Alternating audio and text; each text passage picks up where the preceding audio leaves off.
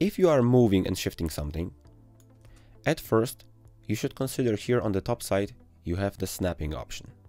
But that's not the only important thing if you want to snap. Snapping helps you a tremendous amount. As you can see, it already automatically snaps with the anchor point, but we kind of have troubles fitting it perfectly on top here.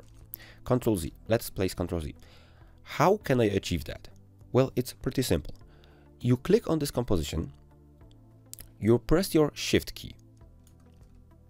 Pressing and clicking Shift will make sure that I can move it in the horizontal, like here, and vertical line outgoing from the original position. So the perfect way to start will be to click, press Shift, and go up. Now, what about this snapping? There's another shortcut. I'm holding my Shift key all the time, and I can also press the left Control key.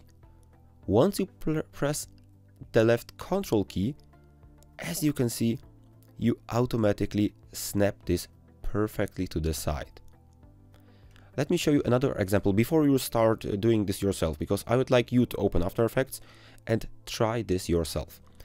We have the anchor point here, and just look at that. I press my Y key, which is the pen behind tool, which normally moves this anchor point around. Let's say that you have an older version of After Effects like CS6, and as I remember, the snapping of the anchor point wasn't easy there, and sometimes people made the mistake that they just placed the anchor point and okay, it's kind of in the center. No, you can take this anchor point, you can press your left Control key, and the snapping will be automatically enabled in After Effects. And this did work in Adobe After Effects CS6. So since that version until the most recent version, you definitely need to remember about the Control key. Alright,